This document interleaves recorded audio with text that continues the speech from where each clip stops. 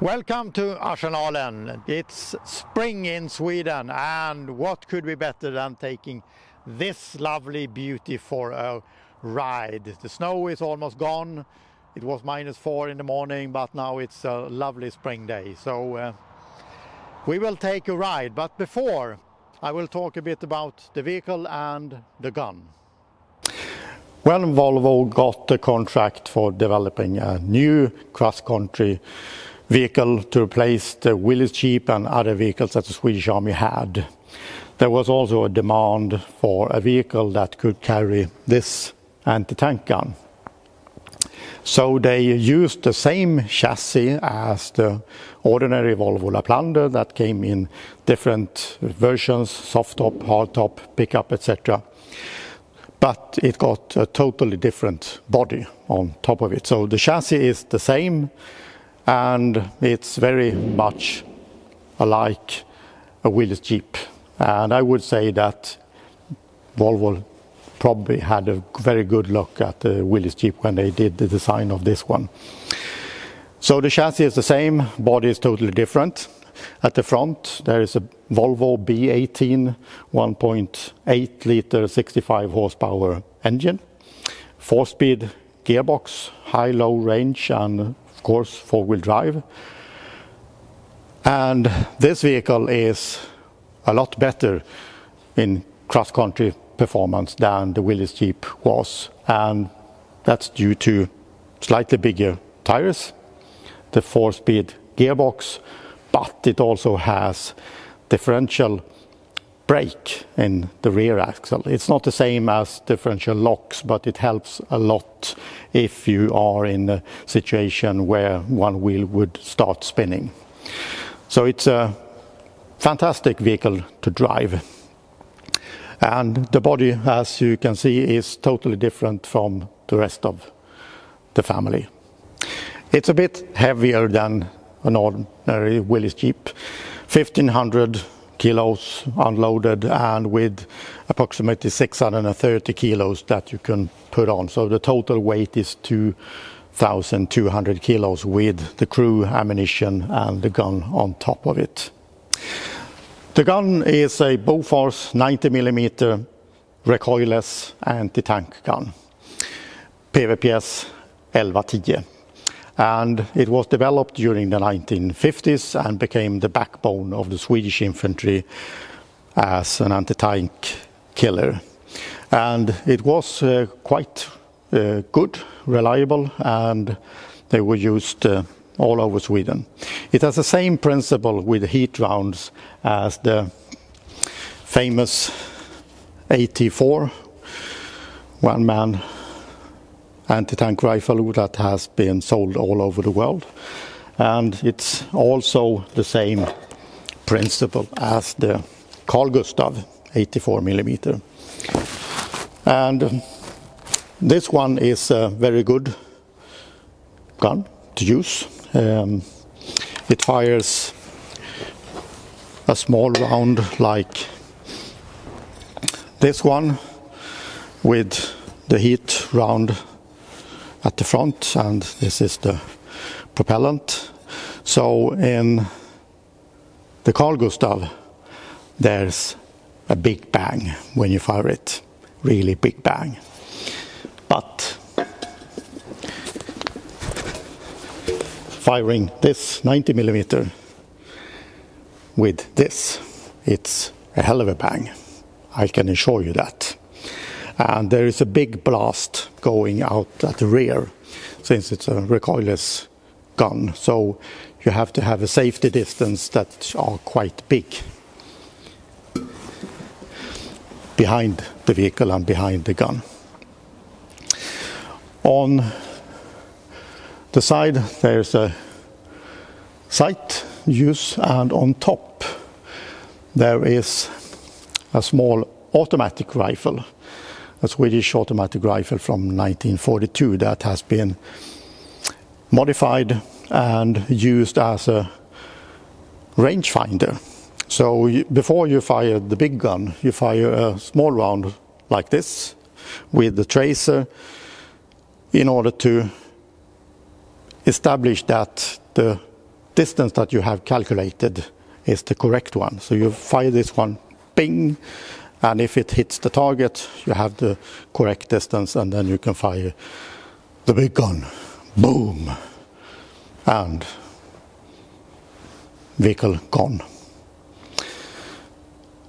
Reload about 6 to 8 rounds per minute, but normally you fire one and then get the hell out of here, because you don't want to face the enemy with a vehicle or a gun like this.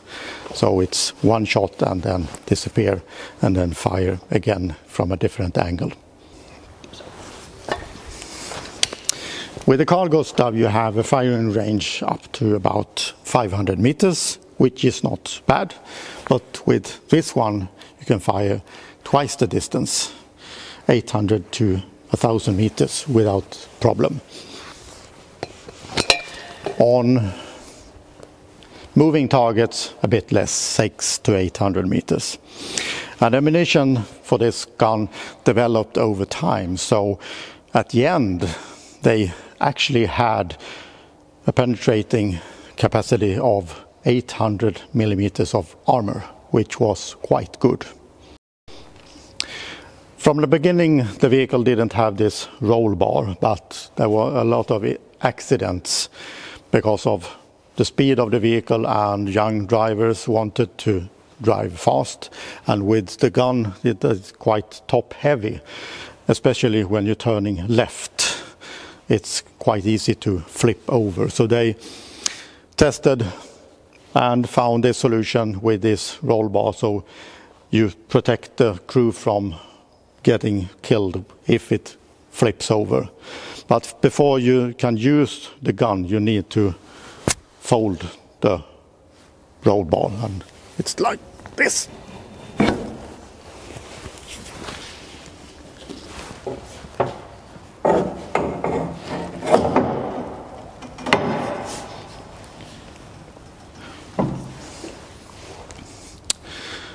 So now it's ready for action.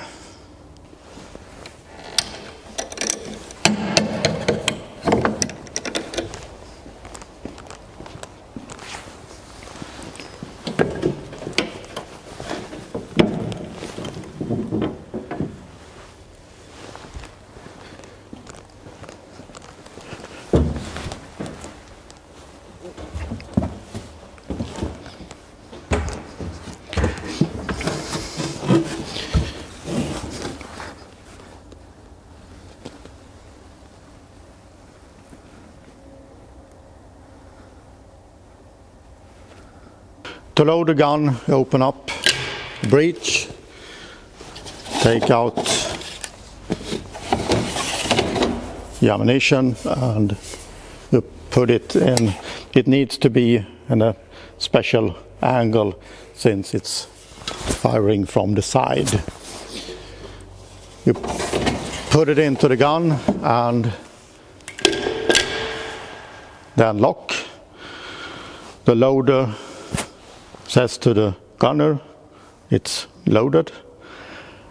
Gunner shouts, "Skott kommer," and the loader facing to the rear, checking the safety. "Klart bakåt," and then bang, and we have a dead enemy.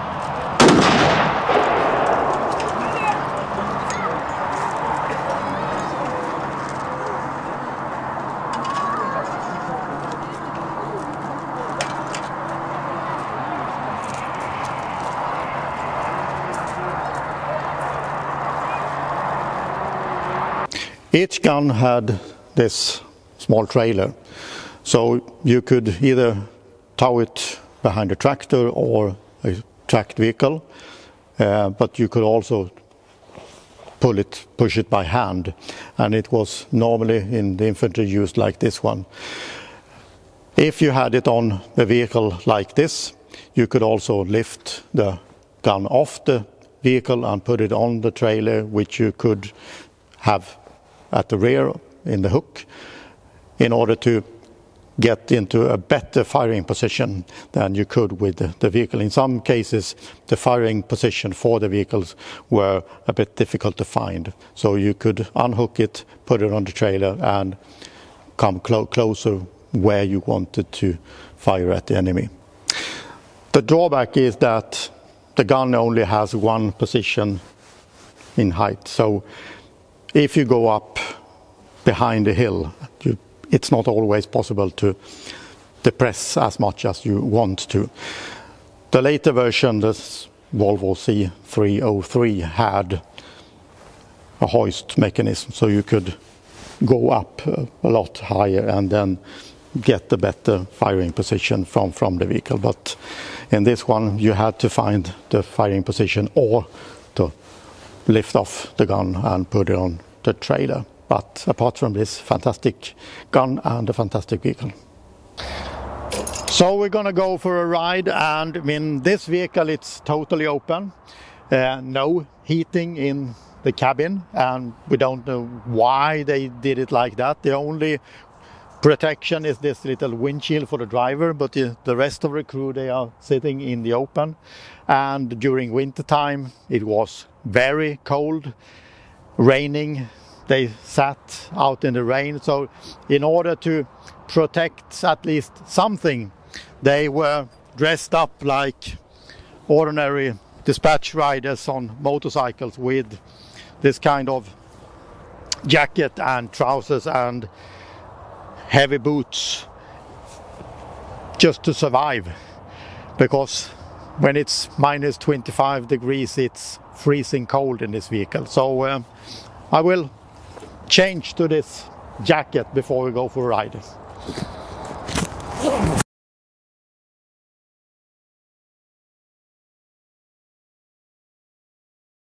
So, all dressed up. Let's see if it starts.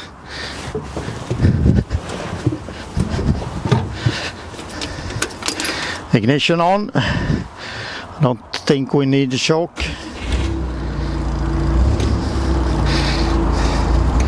4-cylinder engine, 65 horsepower. It's enough, but I would prefer a 6-cylinder or a V12 engine, but this is what we have. So let's go.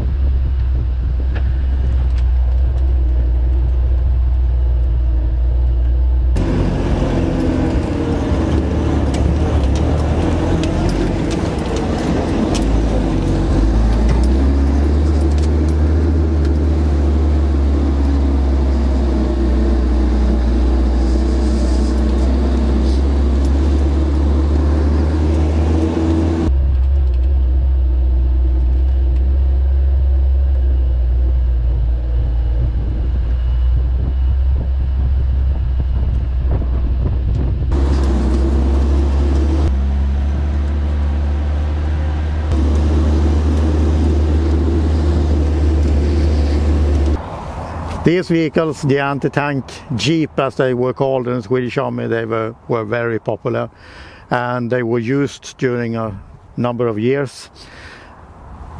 Apart from the obvious to fight other armored vehicles, they were also useful as, if in the battalion you can use them as reconnaissance for securing a road junction or as a flank protection. So they could have many different roles, and since they were quite fast, you could move them from one position to another. In the winter time, it's not very nice to be in these vehicles, but the crews, they did it. In the early 1980s they were replaced by the C303, which had a similar body for the anti-tank gun and also used on the Hägglunds, a special cabin for the Hägglunds all-track terrain carrier. So they were used on them, but you could also use them on skis, etc.